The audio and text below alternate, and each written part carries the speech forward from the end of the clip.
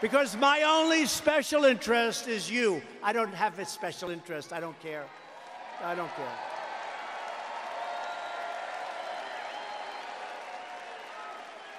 And by the way, a woman who has been so good, so talented, so wonderful, and we're sort of going to be losing her. I have a feeling she's going to be running for a certain gubernatorial position. Don't worry about it, Ron. It's not going to be in Florida. It won't be in Florida, I promise you, Casey. She'd be tough, right? But a woman who's a special woman and her father, by the way, he's out there fighting for us all the time. Sarah Huckabee Sanders.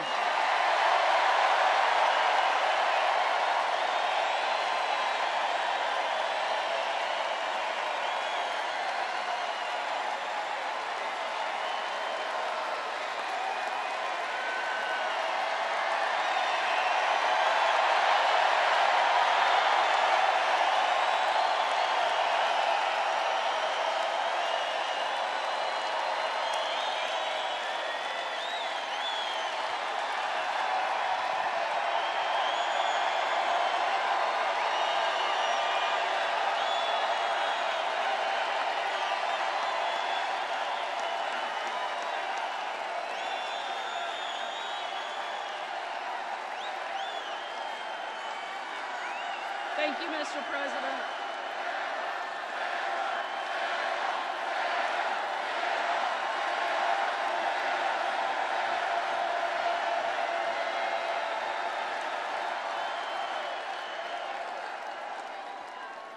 Thank you, Mr. President. This has been truly the honor of a lifetime, one of the most incredible experiences anybody could ever imagine. And that's because I've had the chance to be on the front row of history and watch you drastically change our country for the better. You've made America great. You're going to continue to make America great. I couldn't be prouder to be part of your team.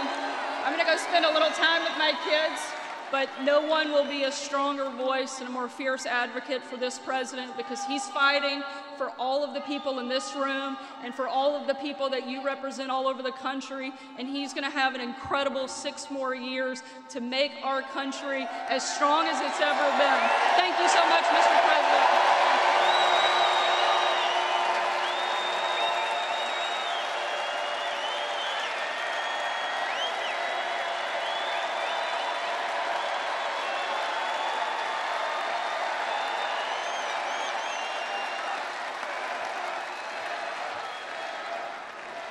We're going to miss her. We're going to miss her. Thank you, Sarah. Incredible. A warrior. Since the election, we have created 6 million new jobs. Nobody thought that would be possible. They said it wouldn't be possible. We have lifted more than 6 million Americans off of food stamps, and we're getting off of welfare and back into the workforce, and they're so happy. They are so happy. The unemployment